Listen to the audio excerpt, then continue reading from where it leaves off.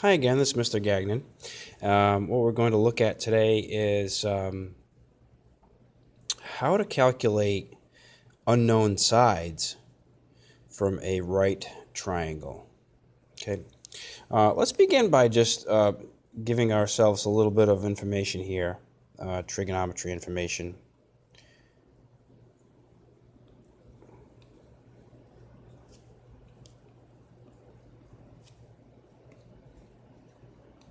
Okay, you guys remember this from math class, SOHCAHTOA.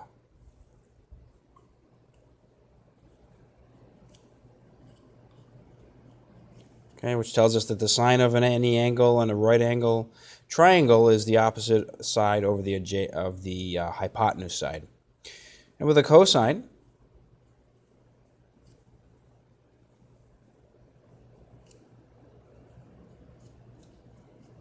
the cosine of an angle is equivalent to the adjacent over the hypotenuse side. And with a tangent, the tangent of the angle equals the opposite side over the adjacent side. Okay, a lot of times it's confusing to figure out which side's which. I'll make it easy for you guys. Okay, so let's just take a peek at a triangle. Okay, here it is. Here's our the best right triangle that I can probably draw. Let's call this the angle that we're looking at.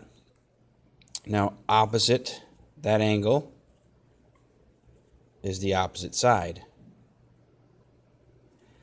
We know that the longest side of the triangle is the hypotenuse.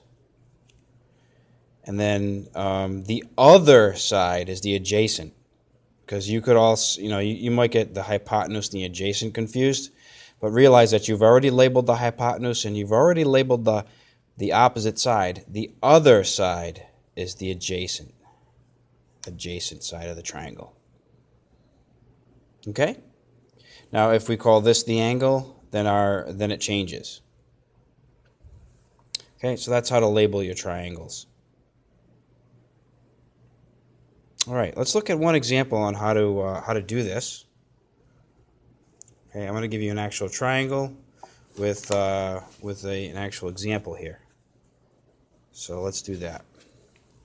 Okay, let's say we've got a again like a tree over here. We want to find out how tall the tree is. Well, we could do a couple things, but what I would like to do is consider the tree to be a straight up and down tree. And we have a known distance here. And we can measure some angle here. We'll call that 25 degrees. Okay. So the adjacent side is what we can figure out just by walking it off or taking a measurement. We'll call this 50 feet. Okay. The hypotenuse side might be hard to measure unless you have a string, but the side that we're looking for is the opposite side. So let's apply a little bit of trig to this. Okay, we know that we're looking at the opposite side and the adjacent. So go back up here, we're going to use a tangent function. So the tangent of an angle, which is this one, equals the opposite divided by the adjacent. Okay, now it's just a matter of plugging in some numbers. Okay, tangent 25 equals opposite over adjacent.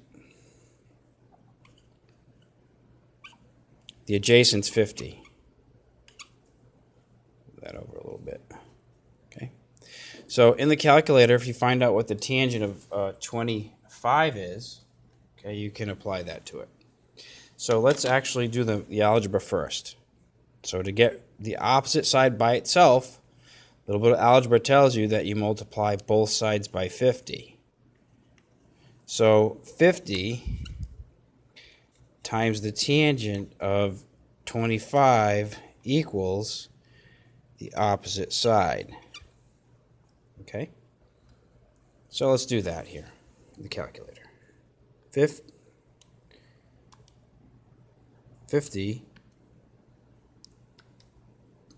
Okay.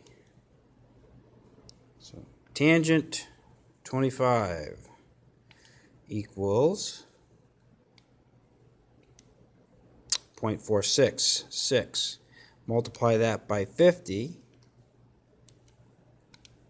you get 23. So that opposite side is about 23 feet. Okay, so all I did was I took 50, multiplied it by the tangent of 25, and I got the opposite side. I hope that helps, and I will be creating another video on how to use these functions to come up with the angles. Thank you, and have a wonderful day.